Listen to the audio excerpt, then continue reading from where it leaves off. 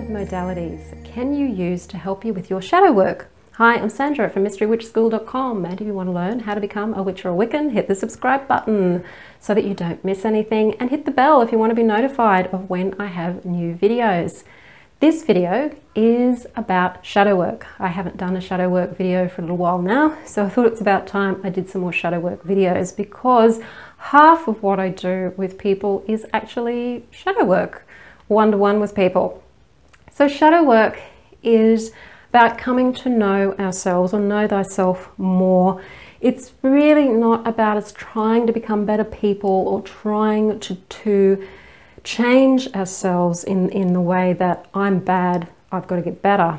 It's more understanding ourselves and ways that we can make ourselves happier, because when we're happier and we're more connected to ourselves, we're actually better.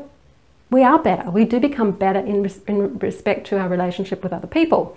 So the whole idea of shadow work in Wicca is so that we can become more conscious of ourselves, and so that we can become more spiritually realized people, and looking at those parts of ourselves that we don't like, that are socially unacceptable, and also that we may even deny that we have within ourselves. So these are qualities like narcissism, selfishness, greed, prejudice, discrimination. Every human being on this planet struggles with the dark and the light of the polarity.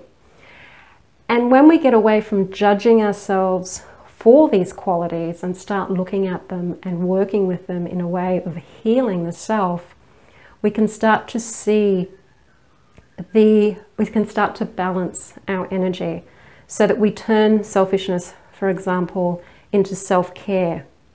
We can turn narcissism into self-acceptance and self-love in a healthy way. We can become more discerning. So when we're looking at discrimination, we can turn that more into discernment. We're turning things into something that, when we're not conscious of them, when we're not understanding of them, we lash out and be really harmful to ourselves and other people. But when we understand these things within ourselves and understand that everybody has them, no matter how good we think we are, then we can actually utilize them in a way that is positive and much more spiritually enlightened way. So when we're doing shadow work, all of these things will come up, like, oh, I'm selfish, oh gosh, I'm really arrogant when it comes to those things. There's all these parts of yourself that you'll list depending on what type of shadow work you're doing. So whether it's the black mirror, so to speak, where you list all your negative qualities, and you can usually find it really easy to list your negative qualities, but then when you're asked to list your positive ones, you struggle with that, because a lot of us tend to be we beat ourselves up more than we actually build ourselves up. And then looking at all those negative qualities and going, oh, crap, or being in denial about negative quality. So for example, I was talking to a psychologist one day, and we were talking about narcissism, because I was talking to her about marketing, and I was sort of saying, well, if you want to market yourself, you need to tap into your inner narcissist, because you need to have that self-acceptance and self-love and self-appreciation in order to be able to put yourself out there in front of people, to let them know that you're there, so that they can come to you for your counseling services. And she said to me, I don't have any narcissism in me. And I thought, as a psychologist, you should realize you have narcissism in you, and that you're as much of a narcissist in the shadow as anyone else is in the shadow. So it really threw me to hear somebody say that, who was actually in that industry. So the parts of ourselves we deny. I don't want people to think I'm a narcissist. I don't want people to think I'm arrogant. I don't want people to think I'm selfish. And what these qualities do, or this fear of the shadow does, is it stops us from actually expressing ourselves in the world, creating things in the world that we want to create, and doing the things in the world that you want to do. So a lot of you, I know a lot of you are into creative activities.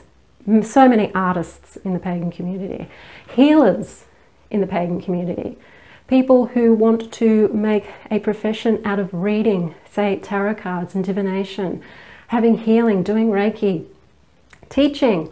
All of these sorts of things actually require a certain element of narcissism for you to actually love yourself in a positive way, accept yourself and appreciate yourself in a positive way, so that you can put yourself out there, so that people know you're there to come to you, and so that you can benefit other people. So this is where shadow work's really important, to enhance your life, not to beat yourself up around. So what modality can you use to help you not judge yourself and beat yourself up about being selfish? So for example, you've done your shadow work and it's come up that, gee, I'm selfish in so many ways. I feel selfish when I'm doing something. So maybe you feel selfish when you say no to somebody because it's something somebody wants you to do. Maybe you don't have time to do it, or you want to do something else that's really important to you, and you say no, and then you feel selfish. Or someone may even want to make you feel selfish because you're not doing what they want you to do, which is could be selfish on their behalf as well. So you beat yourself up about being selfish. Or you may feel selfish because you've got a belief that if you do anything for yourself, even if you do magic for yourself, for gain for yourself, that you're being selfish because you're thinking of yourself and not doing it for someone else. So all of these things can come up, particularly for spiritually oriented people, because we're told in the greater spiritual community out there that as a spiritual person, you're supposed to be selfless, and you're not supposed to want anything for yourself. You're supposed to give, keep giving,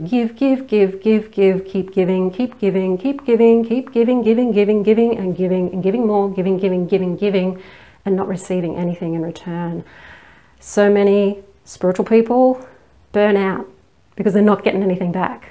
And you can't keep giving and not receiving. You will burn out. Nature is about giving, receiving. It's a dance between giving and receiving.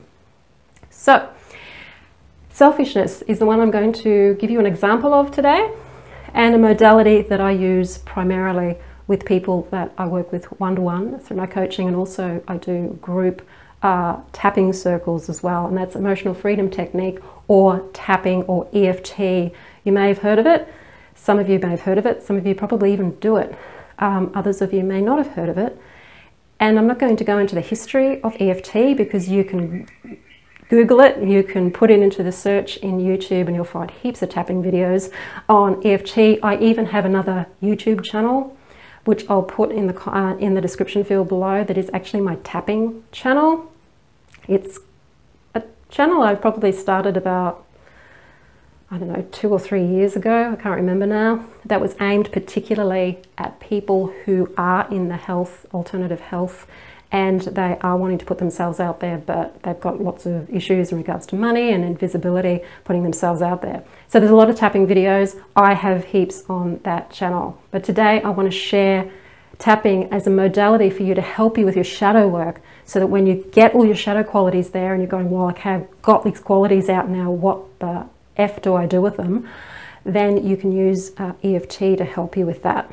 So with emotional freedom technique, we tap on acupressure points, and it's the tapping on the acupressure points, calming the amygdala down in the brain, which is the fight or flight in the brain, the fight or flight system in the brain. It calms the nervous system down. And when you're calming your nervous system down around something that would normally upset you, you actually change the way the brain wires itself, and you stop actually feeling that negativity in relation to what it is that you're tapping on. So we have particular points that we use. I'm going to show you a quick tap method. So this is, you'll see there's different methods of EFT out there. There's faster EFT, there's the basic recipe that was the original EFT with Gary Craig. There are other forms of EFT. This is the quick tap method. And we start with the karate chop point here, which is at the side of the palm of the hand. And we just tap it as we speak, and I'll tell you about that later. The next point is on the eyebrow point, at the beginning of the eyebrows. And usually we'll use 3 fingers to tap on that point. Next point's the side of the eye, on the bone, not in the eye. Under the eye, on the bone, under the eye, right on the bone. Under the nose, cleft of the chin, And there's the collarbone point, which is where you've got your clavicle, you've got your sternum. Okay, so collarbone, you've got your sternum. If you're going on a 45-degree angle, come up closer to the camera, there's an indentation, that's your collarbone point. And one other point is under the arm, which is about 4 inches under the armpit. We tap on these points as we're talking about whatever it is that we're feeling or what it is that we're believing. Now, the method I'm going to show you in this video is the self-talk method. So this is where you're just talking about what you're thinking, what you're feeling. It's like a bit of a self-rant. So you're just ranting with yourself. Now, there's different ways that you can use tapping. There's many different ways that tapping can be used to be able to help you change your beliefs and change the way that you feel and work with shadow work. This is just one of them, and it's a really good one to do on your own. And the outcome that you're wanting with this is to give you more clarity about your beliefs and to give you more compassion for yourself about feeling these uncomfortable feelings that you may have as you unravel your shadow qualities. So for example, with selfishness, it may be a case where selfishness has come up in my shadow work because maybe I'm doing the mirror shadowing work where I've encountered somebody in my life who's very selfish and I've been judging them. Because when we judge another person for a shadow quality or a negative quality, it's generally because that person's reflecting that quality that's within us that we're denying or that we don't want within us. So this is how I would use tapping to help me understand and change the selfishness, just to start. So I start on the karate chop point here on the side of the palm of the hand here, and I would say, even though I hate to admit it, I'm selfish. So you can try this and repeat after me as I'm saying it and tap along with me. Even though I've found out that I'm selfish and I don't like it, it feels awful. I'm okay. Even though I've just found out through my shadow work that I'm selfish and it feels really wrong. It feels bad to be selfish and I don't want to be selfish. I'm just going to try to love and accept myself anyway. Even though it's really hard for me to love and accept myself when I know how selfish I can be, I'm okay. Okay, now then we start on the points. Now when you're tapping on the points, you can actually just use, you can use one hand, you can use two hands, and you can alternate between hands. It doesn't matter what side you tap on, as long as you tap on the points. It's the tapping on the points, it doesn't even matter what order you tap on, it's the tapping of the points that actually helps calm the nervous system down. So when you get to the points of the eyebrow point, you would say, this feeling of selfishness, this feeling of selfishness, this guilt and shame around being selfish. How dare I do things for myself? How dare I say no to people? It just feels wrong. I've been brought up to believe that I shouldn't be selfish at all. I've been brought up to believe that I shouldn't put myself first ever. I may have even been brought up to believe that taking care of myself and knowing when to say no is wrong. And when I see other people who are selfish, I get really judgmental of them. And I say, oh, she's so selfish. Or, he's so selfish. When I know that I can be selfish. There are things I want. There are things I want to do for myself. There's magic I want to do for myself. And yet something about it feels wrong. Because I'm doing it for me. And I've been told it's wrong to do things for me. Spiritual people don't do things for themselves. And it feels wrong. It feels wrong to be selfish. It feels wrong. But somehow, I don't think I'm that bad. I'm not a bad person. Just because I want to do something for myself, like some magic, just because I want to say no when I need time to myself, or I need to be doing something else, it's making me think about selfishness in general.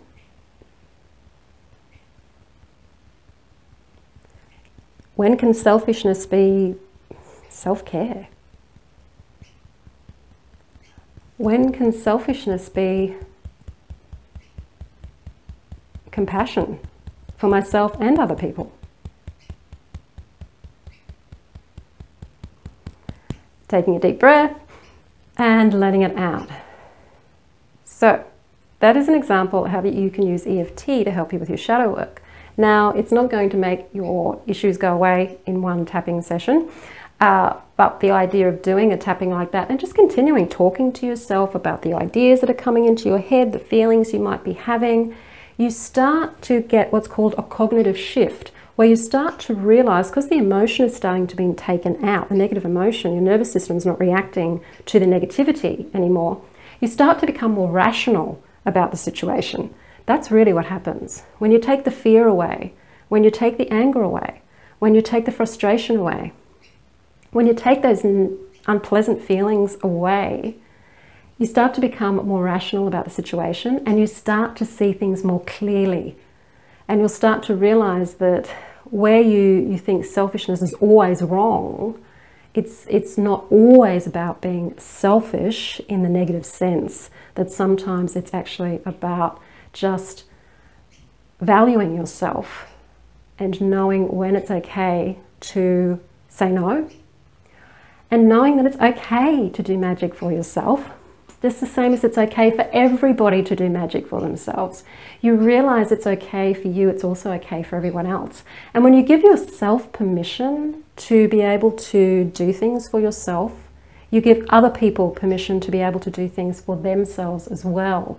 And you find you will become less selfish.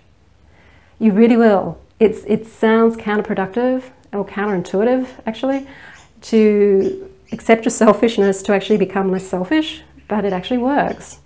So yes, that is EFT. If you're wanting to work more on shadow work, or if you're finding that there are places in your life that you're feeling stuck, frustrated, there's a lot of self-doubt, you're not able to move forward, it feels really strong, things that are in your subconscious mind feel real, beliefs feel real, but that doesn't mean that they are. So if you're struggling to try and move forward in your life, and you are struggling with your self-esteem, anxiety, social anxiety, performance anxiety, wanting to be able to put yourself out there and do the things that you're wanting to do, but you've just got this block that's stopping you, then you can book a free 30-minute consultation with me over Zoom, where we get to talk one-to-one with each other about your situation, and to help give you some clarity about what's going on with you, and then see how you are able to then move forward, to be able to move forward in your life. So book a clarity session with me. It's 30 minutes, it's free clarity session over Zoom. My booking form, the calendar, is in the description field below. If you want to know more about the tapping that I've been doing, I still have that YouTube channel up and running. I'll put the link to that in the description field below this video as well. Enjoy the tapping, enjoy your shadow work. If you like the video, hit the like button. Don't forget to subscribe, share it with your friends, and comment below. I will see you next week on the next video. Blessed be.